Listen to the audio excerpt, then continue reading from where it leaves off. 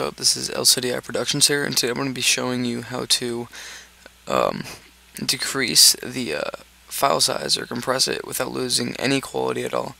As you see, this video file is .avi, and they're very large, 161, almost 162 MB megabytes.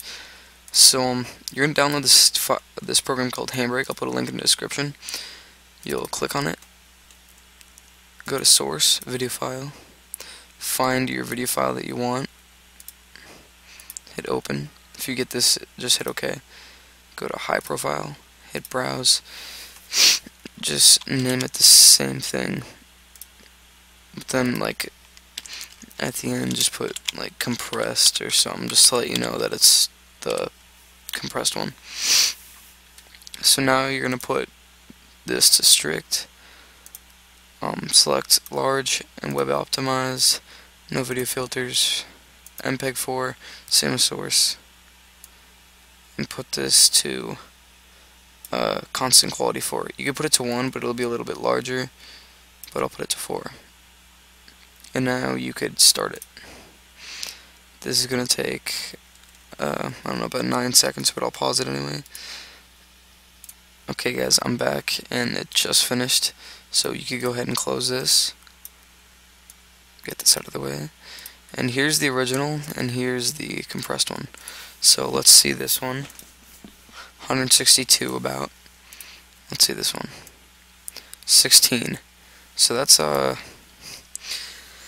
10 times decrease in file size. So that's pretty crazy right there, 10 times decrease. And if you guys want to see if there's any video quality that's like crappy, let's see. So let's spread this out.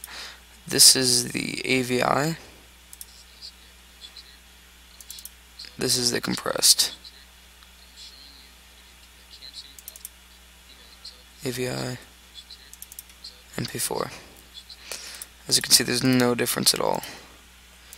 So you could just delete the not compressed. Oh, I deleted the wrong one. Oh well. So yeah, you could upload the compressed one to YouTube without taking 2 hours or 120 minutes or whatever it is to upload it. It'll only take like 10 minutes now. So thanks you guys so much for watching. Please comment, rate, and subscribe. LCDI Productions signing out.